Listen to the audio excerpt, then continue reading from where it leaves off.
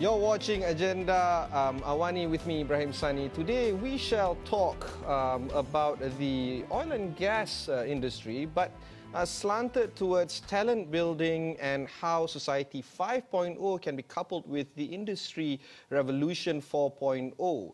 And joining us is a very timely company. I have with me the Group MD and Group CEO, Dato Dr. Mohd Abdul Karim Abdullah of Serba Dinamik. And this company is indeed in the news very recently, largely because of their recent acquisition of an Indian company, Enoa. They just bought 30% of the company for about $3.6 million or about 15 million ringgit. And a lot of analysts are arguing that this purchase or this acquisition is in line with their strategy moving forward. Dato, thanks for having us this evening. I just want to understand a little bit better about the purpose of the acquisition of Enoa. How does being an O&M company, the oil and gas sector, how does this jive with buying an IT company? Firstly, Ibrahim, thank you for having me here tonight. I would like to emphasize that the acquisitions of Enoa is in line with what we have put forward in our prospectus, where IT solutions is part of the other products and services. So Enoa is part of this IT initiative. The second issue will be how does we relate these IT solutions to our O&M activities. I would say that IT plays a very important role regardless of what expertise or services a entity or platform is offering. So the same thing like Serba Dinamik, people knows that our core competency is in the operations and maintenance. So I always emphasize that when we talk about maintenance, the customer would like to look at efficiencies and productivity.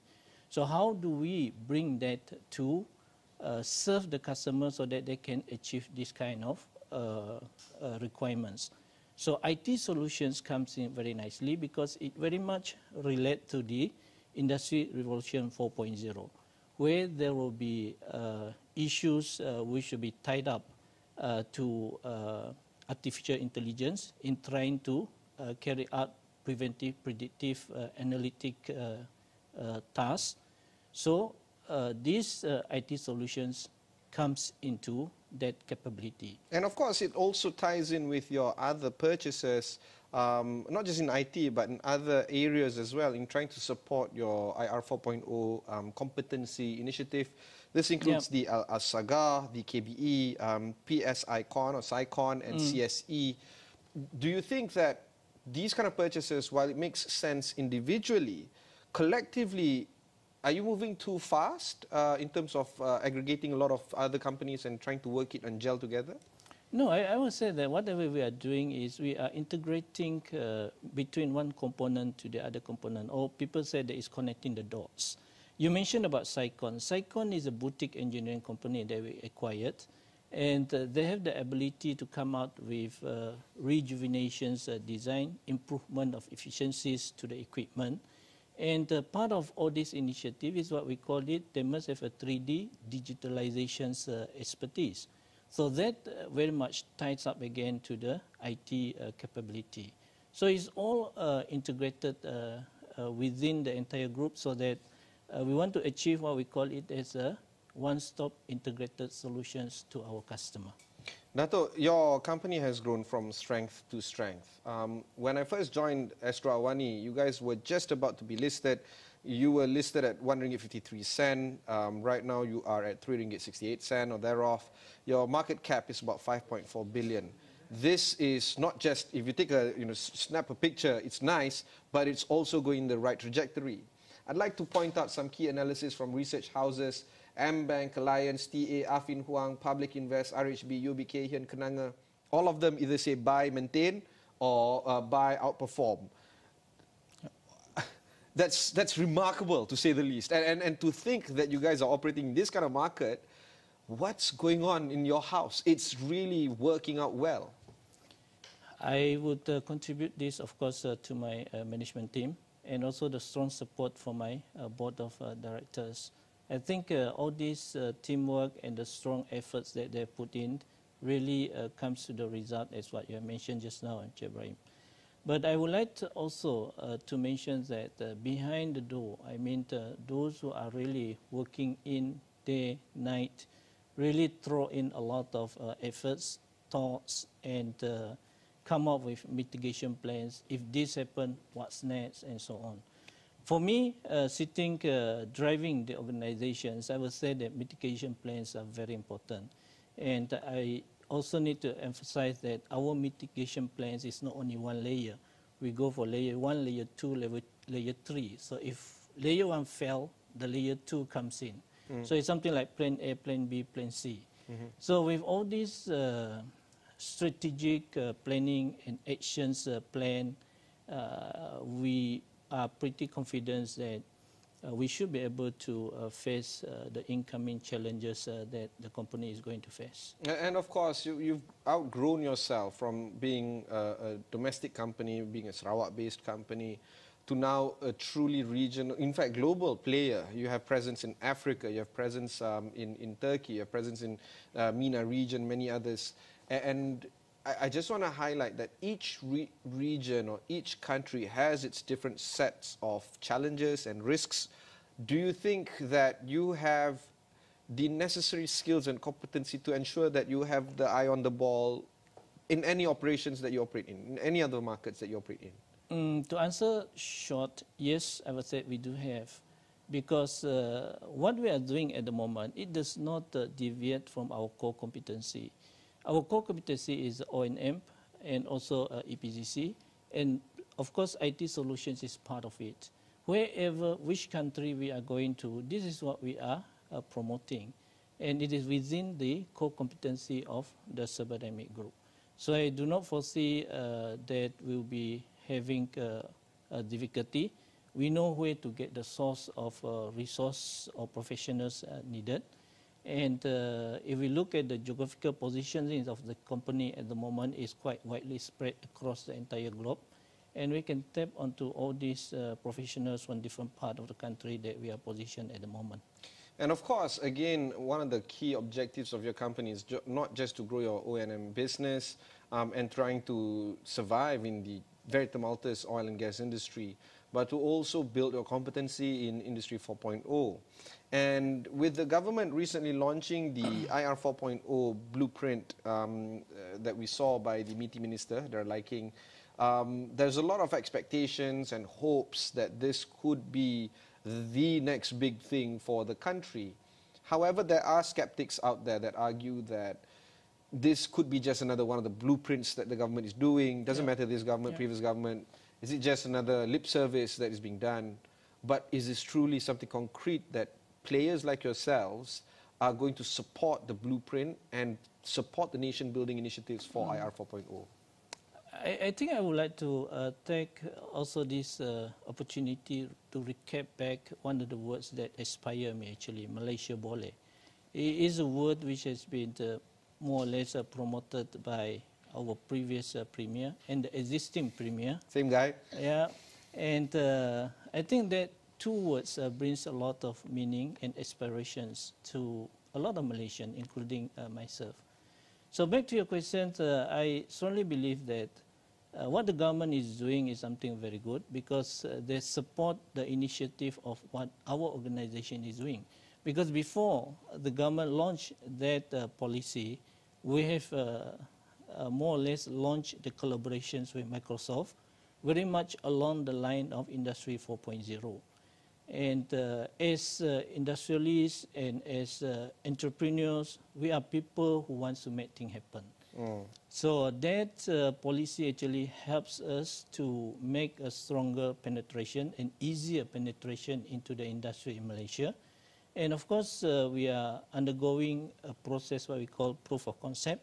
Hopefully by first quarter of next year, it will be up rolling and we'll promote it globally, internationally. All this means nothing if you don't have the right talent and you don't have the right skill sets to train your people to be competent in this. Do you think you have what it takes to train the people to do this? I mean, you know, even right now I have a problem trying to understand my kids doing their things. What about you guys? Well, I think that's where I would say in the context of IR 4.0, Innova acquisitions comes in at the right time, and we can access a big pool of professionals, expertise in this particular area in a country which people knows that is a billion populations, and very well known for the ability in terms of IT and communications capabilities. And I would say that we have used them for quite a number of sizable projects that we have undertook globally. Mm-hmm.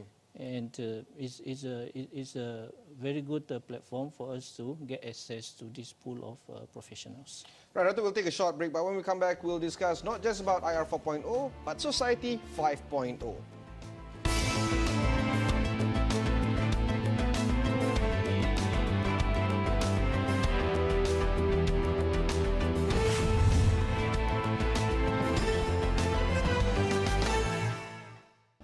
Thanks for joining us. You're watching Agenda Awani with me, Ibrahim Sani. Today we're discussing IR 4.0 and Society 5.0 with our esteemed guest, Dato Dr.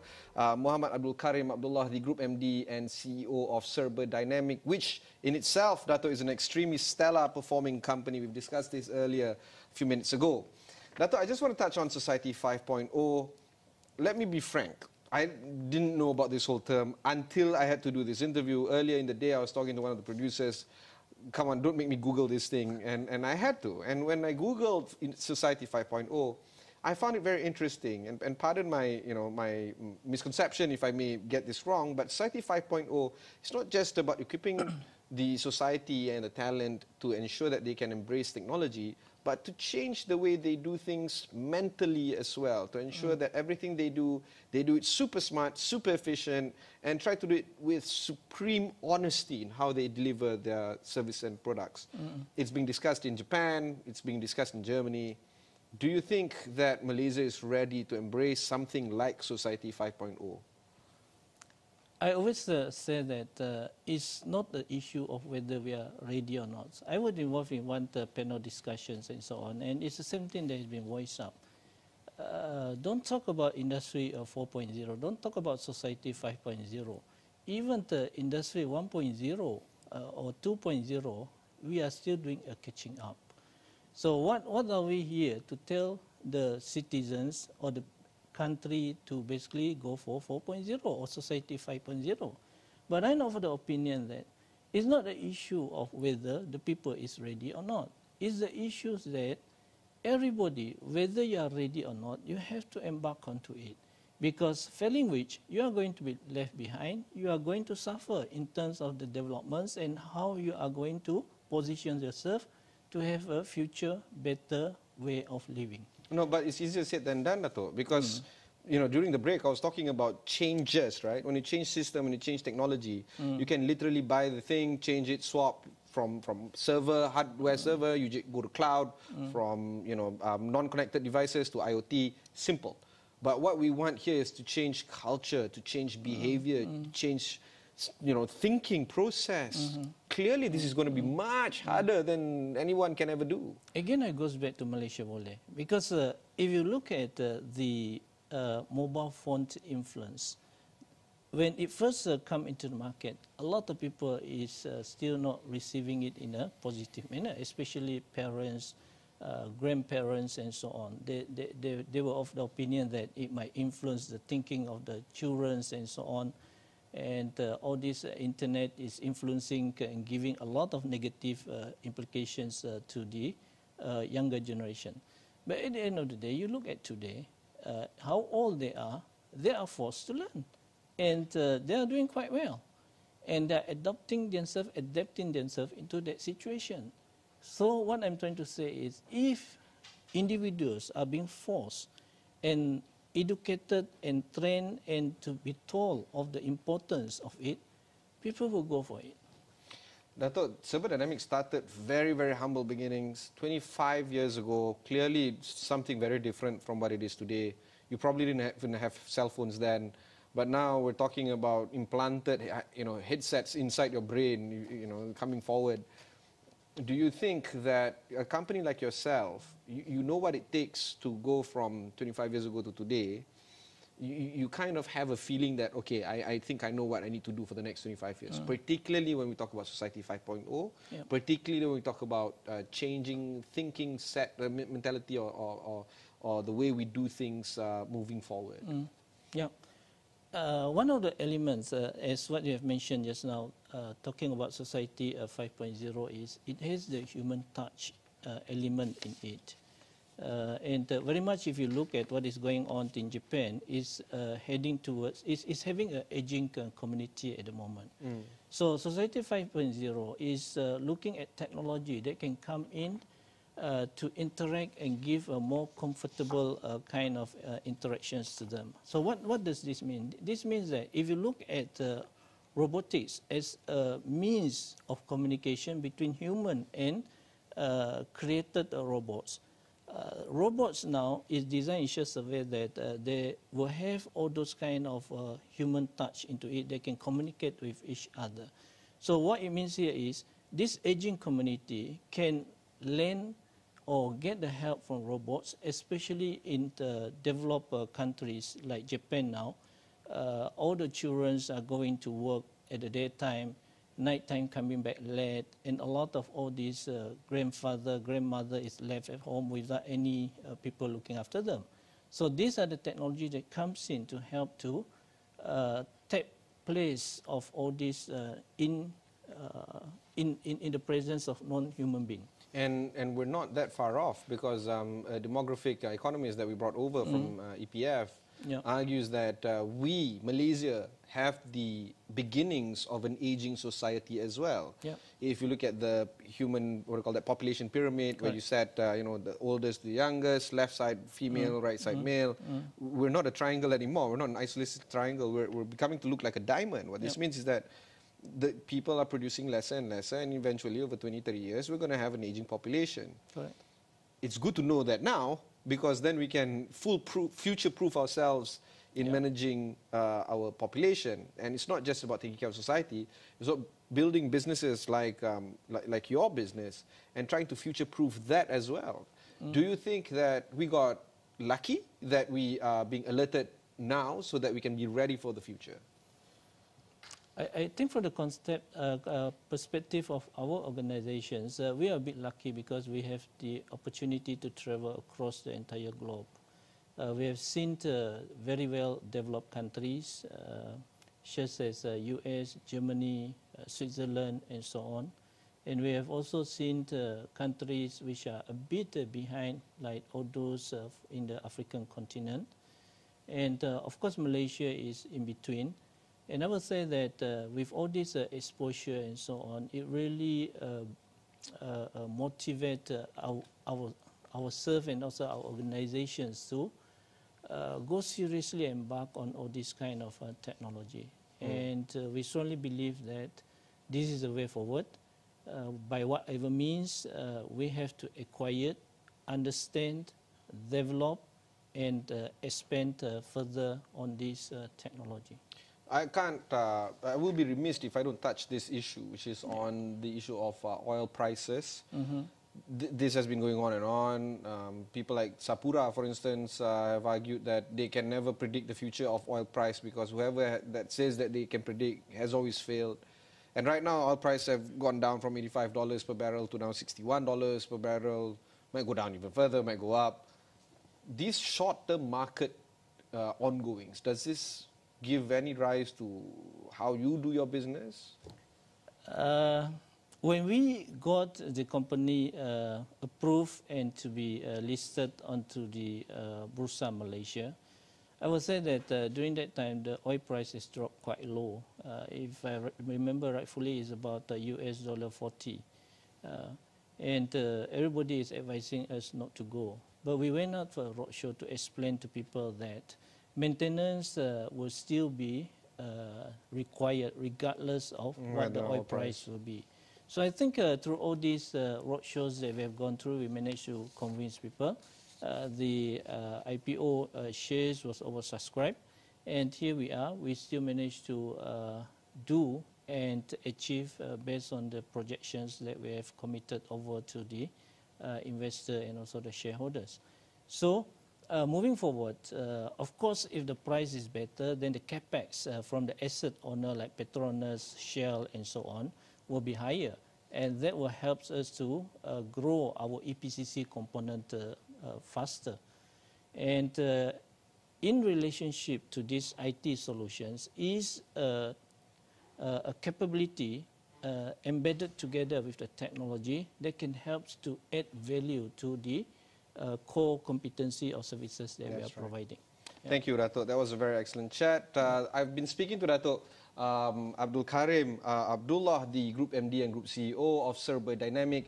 Watch out for more that is coming in from this company, because indeed this is one of the sterling performance company from KLSC right now. That's it for this evening. Thank you very much for watching. And don't forget to watch Let's Talk with Sharat Kutan that's coming up half an hour from now.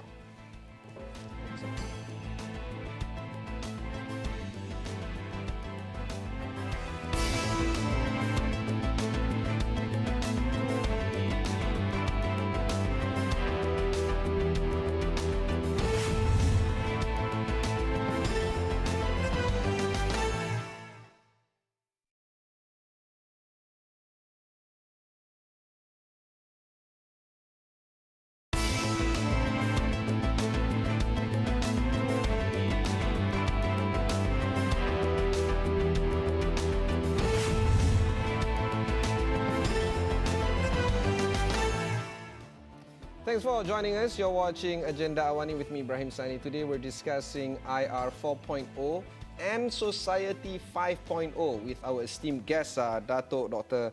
Mohd Abdul Karim Abdullah, the Group MD and CEO of Serba Dinamik, which in itself, Dato, is an extremely stellar performing company. We've discussed this earlier a few minutes ago. Dato, I just want to touch on Society 5.0. Let me be frank. I didn't know about this whole term until I had to do this interview. Earlier in the day, I was talking to one of the producers. Come on, don't make me Google this thing. And I had to. And when I Googled Society 5.0, I found it very interesting. And pardon my, my misconception if I may get this wrong, but Society 5.0 is not just about equipping the society and the talent to ensure that they can embrace technology, but to change the way they do things mentally as well, to ensure that everything they do it super smart, super efficient, and try to do it with supreme honesty in how they deliver their service and products. It's being discussed in Japan, it's being discussed in Germany. Do you think that Malaysia is ready to embrace something like Society 5.0?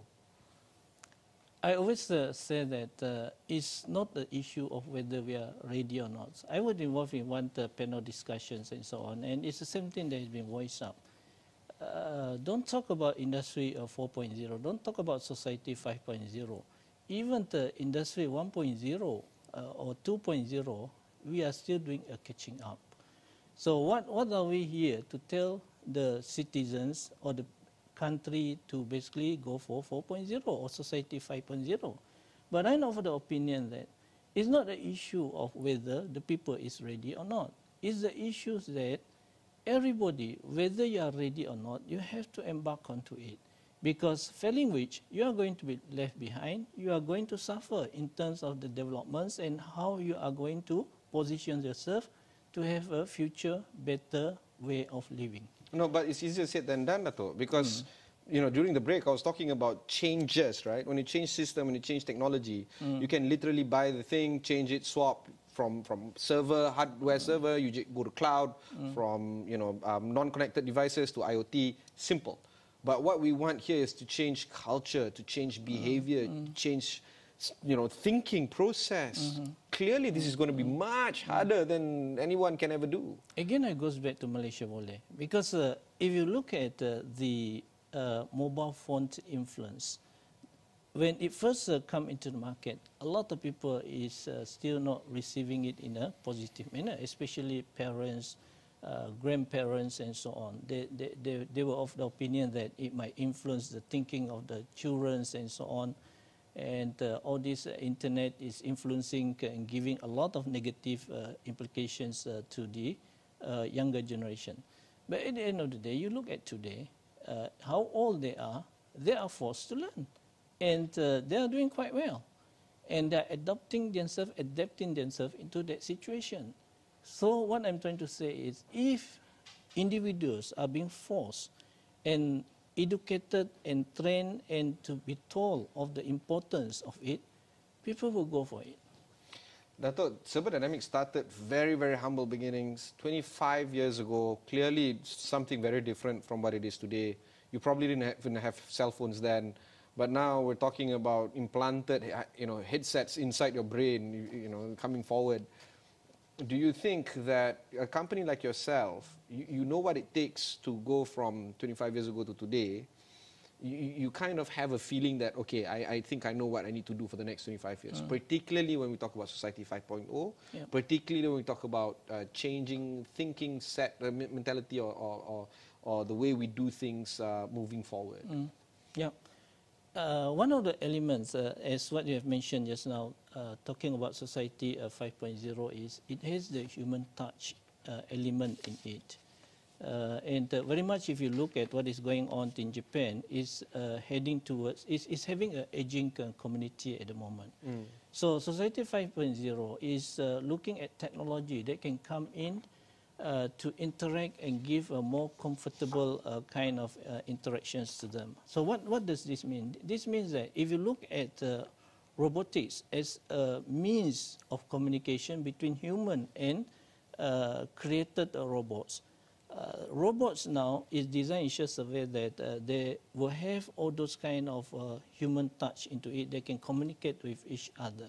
So what it means here is this aging community can lend or get the help from robots, especially in the developed countries like Japan now. All the children are going to work at the daytime, nighttime coming back late, and a lot of all these grandmother is left at home without any people looking after them. So these are the technology that comes in to help to take place of all this in the presence of non-human being. And we're not that far off, because a demographic economist that we brought over from EPF argues that we, Malaysia, have the beginnings of an aging society as well. If you look at the human, what do you call that, population pyramid, where you said, the oldest, the youngest, left side female, right side male, we're not a triangle anymore. We're not an isolated triangle. We're becoming to look like a diamond. What this means is that the people are producing lesser and lesser, and eventually over 20, 30 years, we're going to have an aging population. It's good to know that now, because then we can future-proof ourselves in managing our population. And it's not just about taking care of society, it's about building businesses like your business and trying to future-proof that as well. Do you think that we got lucky that we are being alerted now so that we can be ready for the future? I think from the concept perspective of our organizations, we are a bit lucky because we have the opportunity to travel across the entire globe. We have seen very well developed countries, such as US, Germany, Switzerland, and so on. And we have also seen countries which are a bit behind, like all those in the African continent. And of course, Malaysia is in between. And I would say that with all this exposure and so on, it really motivates ourselves and also our organizations to go seriously and embark on all this kind of technology. And we strongly believe that this is the way forward. By whatever means, we have to acquire, understand, develop, and expand further on this technology. I will be remiss if I don't touch this issue, which is on the issue of oil prices. This has been going on and on. People like Sapura, for instance, have argued that they can never predict the future of oil price because whoever that says that they can predict has always failed. And right now, oil prices have gone down from $85 per barrel to now $61 per barrel. Might go down even further, might go up. These short-term market ongoings, does this give any rise to how you do your business? When we got the company approved and to be listed onto the Bursa Malaysia, I would say that during that time the oil price has dropped quite low. If I remember rightfully, it's about $40. And everybody is advising us not to go. but we went out for a roadshow to explain to people that maintenance will still be required regardless of what the oil price will be. So I think through all these roadshows that we have gone through, we managed to convince people. The IPO shares was oversubscribed, and here we are. We still managed to do and achieve based on the projections that we have committed over to the investor and also the shareholders. So moving forward, of course, if the price is better, then the capex from the asset owner like Petronas, Shell, and so on will be higher, and that will help us to grow our EPCC component faster. And in relationship to these IT solutions is a capability embedded together with the technology that can help to add value to the core competency or services that we are providing. Yeah. Thank you, Dato. That was a very excellent chat. I've been speaking to Dato Abdul Karim Abdullah, the Group MD and Group CEO of Serba Dinamik. Watch out for more that is coming in from this company, because indeed this is one of the sterling performance company from KLSC right now. That's it for this evening. Thank you very much for watching. And don't forget to watch Let's Talk with Sharat Putin. That's coming up half an hour from now.